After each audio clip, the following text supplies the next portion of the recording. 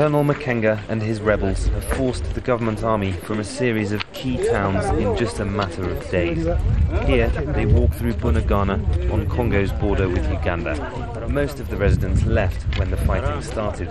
Those that remain watch in silence.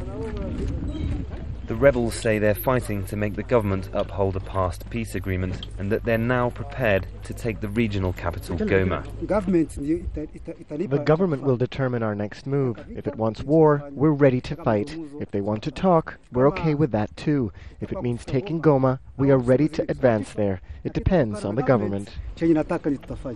In rebel-controlled Bunagana, all that remains of the government positions is piles of discarded weapons. This was a school before it became a military base for government troops. You can still see the remains of the last class that was taught on the blackboard here before all the children left.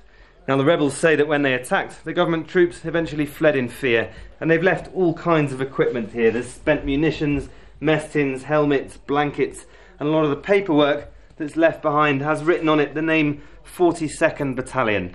That's the battalion of the Congolese army that was trained by Belgian special forces. It's supposedly one of their strongest units.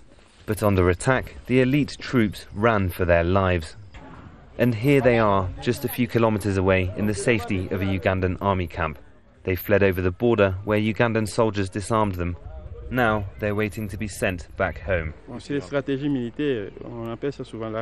the military, we often call that a strategic withdrawal. Our company faced a superior enemy, so we withdrew to protect our capacity and materials.